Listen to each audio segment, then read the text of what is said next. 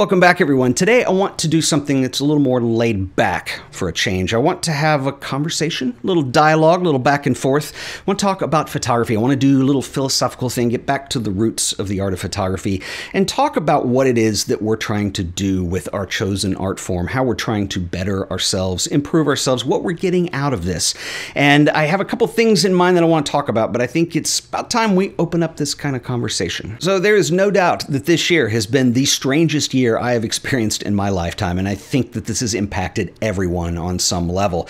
And I'm going to be very open and candid about this, but about April or May-ish of this year, when things were in lockdown, I started to get to where I was really starting to battle depression internally. I was really kind of just didn't feel like doing anything. It's a certain sadness, a bit of confusion, but just being down all the time. And I was very uncomfortable with that, and I decided to make some changes moving forward. But looking at that, I was trying to figure out why. For the last 2 years, my career and this channel has changed to the point where I was doing a lot of traveling in 2018, 2019. In fact, by last year, I was traveling at least once a month, and there were more than a couple months that had multiple trips. And so that became part of my workflow. It was something that, that was how I worked. I was doing a lot of traveling, and then therefore my own photography, I was relying on being able to go somewhere to shoot something. And this whole misconception that I think a lot of people struggle with, but your own surroundings, your own home, your own neighborhood, your own city for that matter, because we see them all the time, it becomes a little mundane, maybe a little too boring for us old hat. We see it the same way.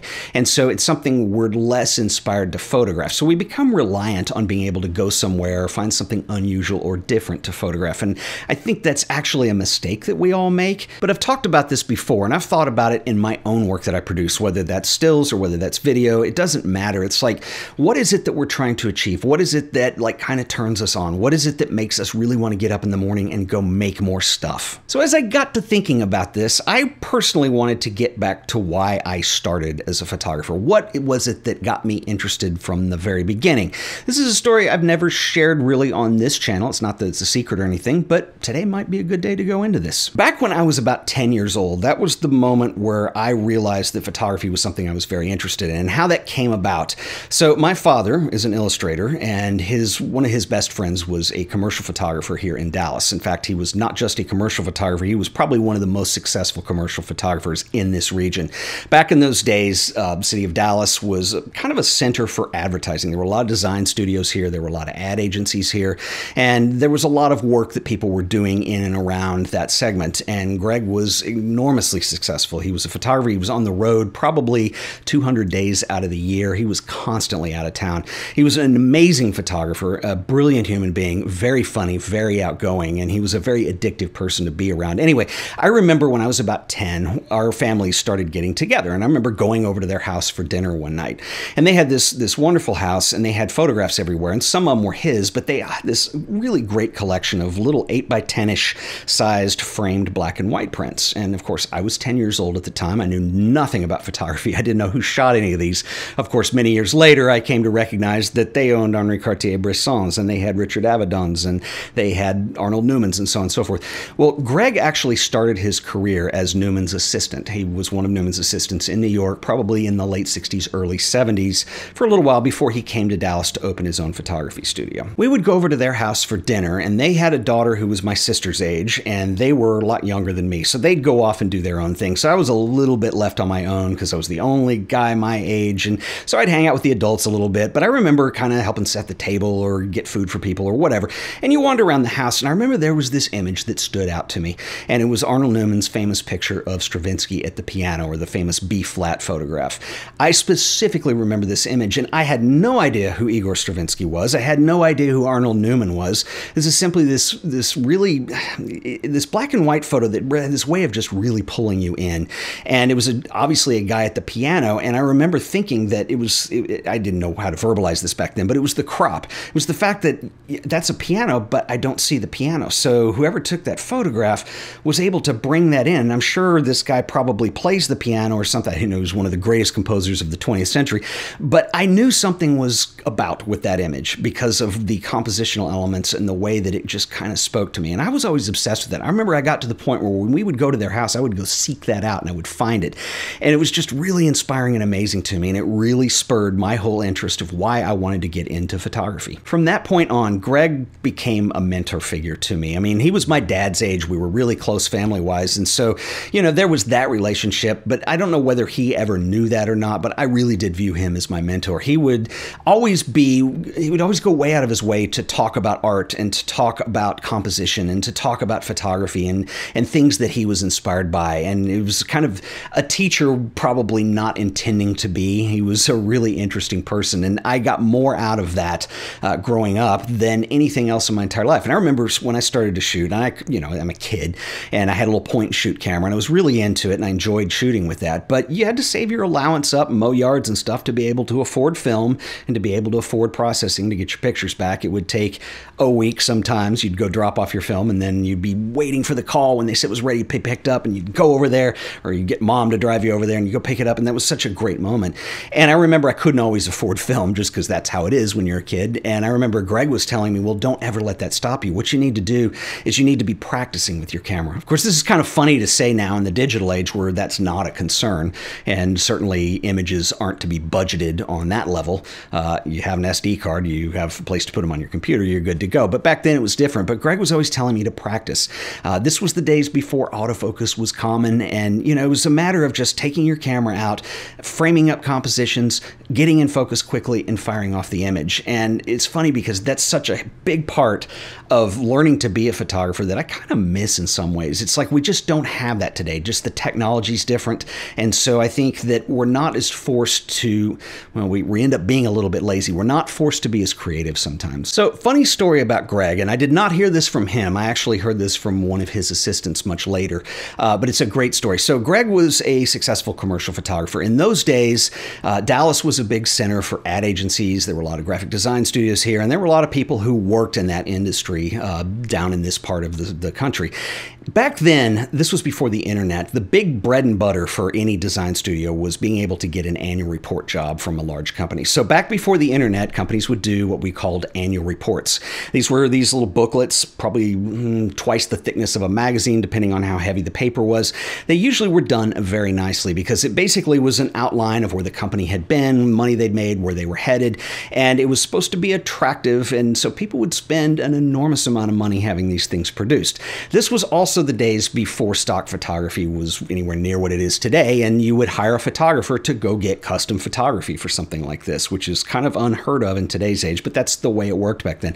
Anyway, there was a trip that Greg had done, and he and his assistant, and for some reason, the art director and the client were with them, and it was for an oil company, and they needed to shoot an oil rig with the sun going down in Thailand, I believe is where it was. Anyway, they had to travel. It was one of those things where you take one flight, another flight, then you've got to drive by a car with a local driver, then you have to walk a ways, then somebody else picks you up. Anyways, a lot of traveling, and I think the client is who it was who got really sick. So they were dealing with the sick client. It became kind of a babysitting situation and a little bit tense, as you can imagine. So they get to where they're going. Here's the oil rig. They've got the water around it, and the sun's going down, and then just the perfect shot. There's about 20-minute window to actually get this shot right. Well, the art director comes over, taps on Greg's shoulder, and he says, "This isn't going to work." And Greg says, "What do you mean it's not going to work? We spent all this money. We've come all this way. We're going to get this to work." And he said, "Well, the reason it's not going to work is this could have been shot in Texas in the Gulf of Mexico. How do we know we're in Thailand?" And he said, "Good point." So Greg looks down the way and he sees this fishing boat. It's one of those with the big bow on the front and really culturally puts you in the right location. And so he goes down there with a big wad of local currency, starts dishing it out, and he gets his camera, gets on the boat, and gets these two guys to go out. So you've got this huge bow of this boat coming up with the little oil rig in the background. Boom, got the shot. That is one of my favorite stories. I've never actually seen the picture, but it's so descriptive, it almost doesn't need to exist because you understand the point. And if you've ever worked professionally, you know that it can be really high pressure sometimes. And I've just always been in awe of the fact that there are people out there that can think creatively like that under pressure and solve a problem. I think a lot of creatives, myself included, we tend to get into these ruts where what's in my mind is what's going to happen. I'm trying to figure out how to execute it, and I'm just glued into that idea, and I'm never going to move away from it. And I think that's something we should all be striving to get away from. And think in a client situation, especially when it's a non-photographer telling you something isn't going to work, that's not your initial reaction, is to find a way to creatively solve it in the heat of the moment. So that's why that's one of my favorite stories. So how does this relate to inspiration and what drives us and what we can be doing in this strange year of 2020? So I want to get to that in just a second. But real quick, I want to give a shout out to our sponsor today, who are the awesome folks over at Skillshare. Skillshare is an online learning community with thousands of inspiring classes for creative and curious people like you. It is a place to explore new skills. You can deepen existing passions and basically just get lost in creativity. Are you holed up at home? Spontaneous acts of creativity may help break up the routine of a day spent indoors. Explore some workshops and classes to help you get out of that rut. So one class that I've been looking at a lot this week is Street Photography: Unlock the Secrets of Composition, Color, and Confidence. This one is taught by Craig Whitehead, who you guys might actually know. I've featured him on this show a number of times. He goes under the moniker 6 Street Under on various social platforms. This class is excellent, as I would expect no less from Craig. He's a fabulous photographer with a really good understanding of the history of what's come before him, but he adds his own personal spin on the top. He is an excellent photographer. This class is going to teach you things like having confidence, preparing to shoot, being able to pre-visualizing the scene, capturing fleeting moments, playing with abstraction, making selects, editing, and everything. And so I really recommend this. Craig is an awesome guy. You may be able to check out this class absolutely free, and here's how. So the first 1,000 people to use the link below in this video will get a free trial of Skillshare Premium membership. Skillshare is curated specifically for learning. So this means there's no ads and that they're always launching new premium classes so that you can stay focused and follow wherever creativity takes you. So use the link below, check them out, and learn something new today. And I want to give a special shout out and thanks to Skillshare for sponsoring this episode of The Art of Photography. So how does this relate to inspiration in our own work? Most of us aren't shooting oil derricks in Thailand. I understand that. But as I mentioned earlier, this has been the strangest year I can remember ever. And we've all been impacted by this. As I said, I was dealing with depression. So I put a lot of thought into what can bring me back around. And I think a lot of it is, for me at least, is my own work and improving myself and what it is that I want to do. And that's something that I don't talk about on here a lot, but it's something that I've been working a lot on really hard over the last couple months, is getting the camera, forcing myself to try new things, forcing myself to just get excited about it again. And I've gone to great lengths to do this, but I love that story about creativity because I think so many times for us, when we talk about photography, it comes down to, well, okay, what is it that I'm going to go shoot? And certainly there are things that are more interesting to try to get out to shoot than other things. And as I mentioned, we tend to get bored with our own surroundings and it becomes very common. It's just not really exciting to us. And so how do we get over this? And it comes down to, well, what are we shooting? There's people, places, and things. These are what we call nouns. I mentioned this in the last video. One of the things that I've started to try to think more in terms of is less nouns and more verbs. So what is a verb? Well, a verb indicates action. So running is a verb.